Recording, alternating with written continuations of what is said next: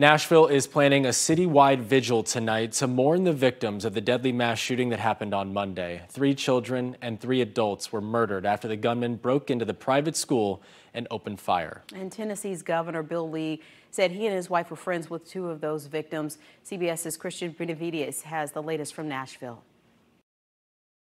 Members of the grief-stricken community paid their respects at the growing memorial to the victims of the Nashville school shooting Wednesday morning.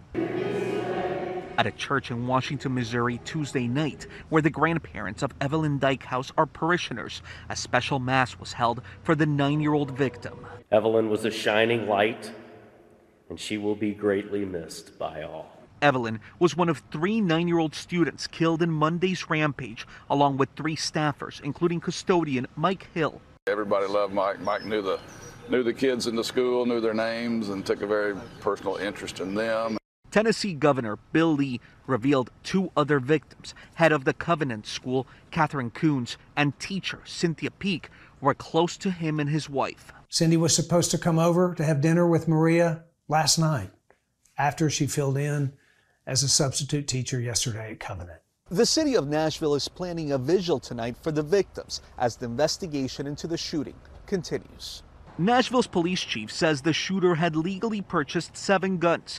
3 of them were used in Monday's attack. Police also say the shooter was under doctor's care for an emotional disorder.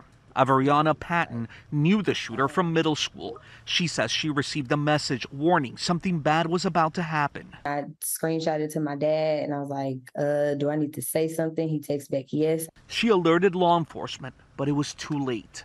Christian Benavides, CBS News, Nashville.